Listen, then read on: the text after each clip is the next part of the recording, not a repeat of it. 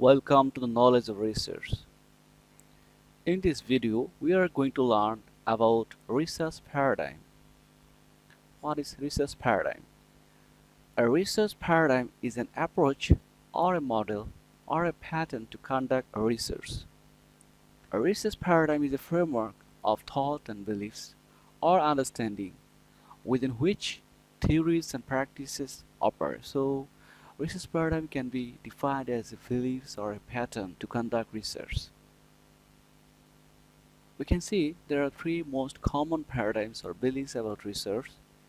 Positivist, a belief that there is a single reality which can be measured and known, and therefore they are more likely to use quantitative methods to measure this reality. So beliefs done by the positivist is that they think there is a single reality and that reality can be measured by quantitative methods.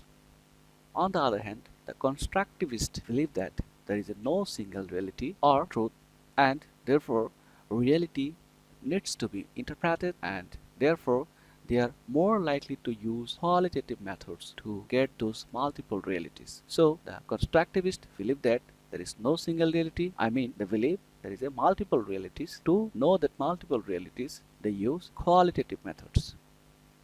And the last one, the pragmatist believe that reality is constantly renegotiated, debated, interpreted, and therefore the best method to use is the one that solves the problem.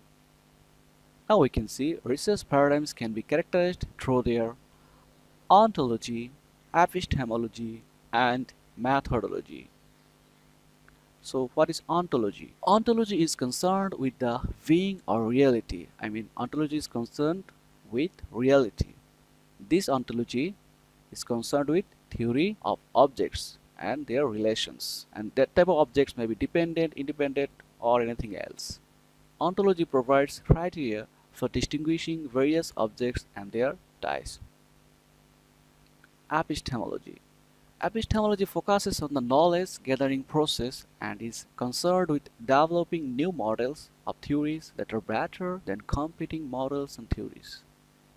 Epistemology attempts to distinguish true or adequate knowledge from false or inadequate knowledge. So it is concerned with the true knowledge.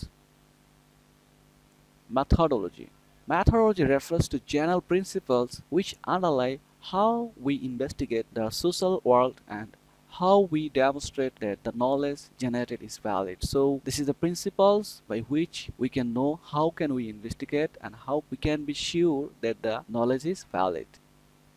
So now we are going to see the relationships amongst the terms in research paradigm.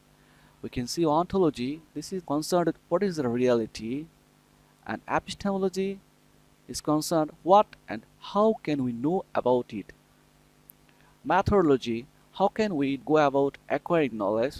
Methods, what tools can we use to acquire knowledge. And sources, which data can we collect. So these are the terms generally we use at the time of research. So ontology, it's a term which means this is concerned with what is the reality, and epistemology is concerned what and how can we know about it, and methodology it is concerned how can we go about acquiring knowledge. Methods, what tools can we use to acquire knowledge, and sources, which data can we collect. Thank you.